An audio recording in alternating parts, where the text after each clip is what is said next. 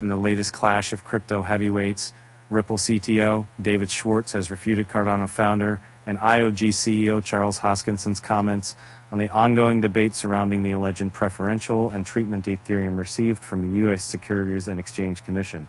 The back and forth revolves around the so-called ETH Gate theory, which questions the SEC's decision-making process regarding Ethereum's regulatory status. Earlier this week, in an Ask Me Anything, Charles Hoskinson, one of the 8 former Ethereum founders, voiced his perspective on the topic, stating, "It's certainly a value getting these Hinman emails and these other things because they can perhaps expose the thought process the SEC has, and you can definitely show that there was unequals application of law.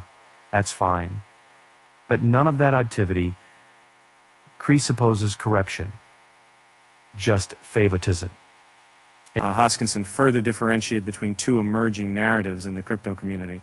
One suggests that Ethereum officials may have leveraged their networks or financial power to earn a more lenient stance from the SEC.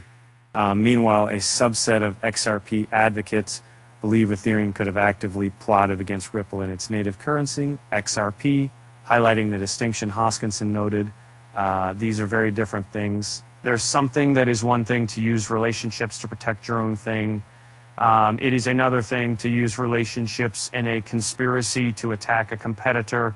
In a sharp retort on the social platform X, previously known as Twitter, David Schwartz, Ripple's CTO, countered. I'd argue that a government actor showing favoritism aligned with the personal interests of themselves and their friends is corruption. This marks the first time a Ripple executive has directly labeled the ETH Gate situation as corruption. This stark stance contrasts with the more measured approach previously taken by Ripple execs. Prior to Schwartz, Ripple close steward Alderati addressed the issue but wasn't as direct. In early August this year, Alderati stated via X, "Crypto critic, ex-SEC official John Reed Stark says, there should be an investigation into Bill Hinman. This is broader than Ripple. There could potentially be serious conflicts of interest by a gov official. An investigation will either put it to rest or hold folks accountable." And back in June, following the public release of the Hinman emails, Alderati emphasized the need to investigate the influences on Hinman's decisions, the oversight of potential conflicts, and the Southeast Street SEC's endorsement of the speech, which arguably added to market ambiguities. And it has been well documented that William Hinman, former director of the SEC division of corporation finance, consulted Ethereum co-founders Vitalik Buterin and Joseph Lubin prior to his pivotal and prior speech.